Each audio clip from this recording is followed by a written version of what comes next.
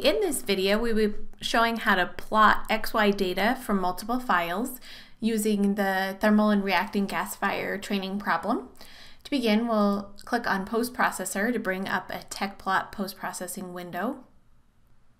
In this example, we'll be plotting XY data from multiple Flux BC files, and so in order to do that, we need to load the data first by clicking on File, Load Barracuda Data, and then click on Load Data File. And then we need to click on the first file that we want to select, which is the Flux BC Cyclone 1 pressure. Then we're going to click or press and hold the Control button on your keyboard while we select the other files, which are Cyclone 2, Cyclone 3, and Cyclone 4. Then we can let go of the Control key and click Open. And then we can only see this one line, so we're going to go into the mapping style dialog. We're going to need to make this a bit larger in order to see everything that we want to see. So we're going to look here in our zone section. We can see that we're looking at Cyclone 1 pressure file here, and we're looking at fluid mass flow rate. And so the y-axis variable that we're actually going to want to plot is time integrated particle mass. And so to access that, we'll right click here, and then we can find the y-axis variable.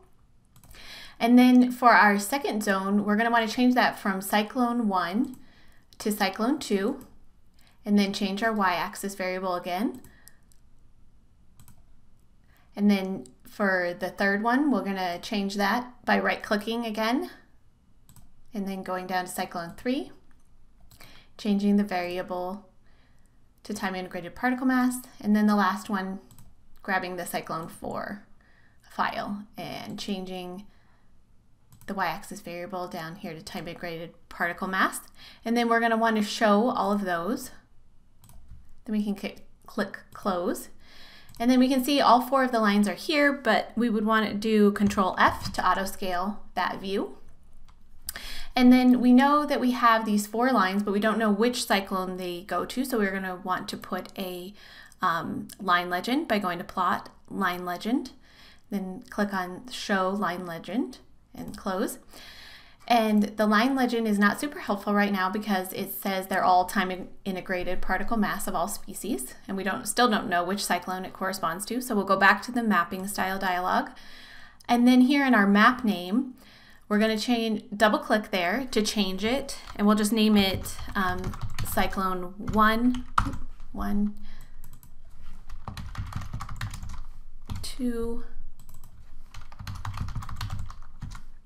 3, and 4.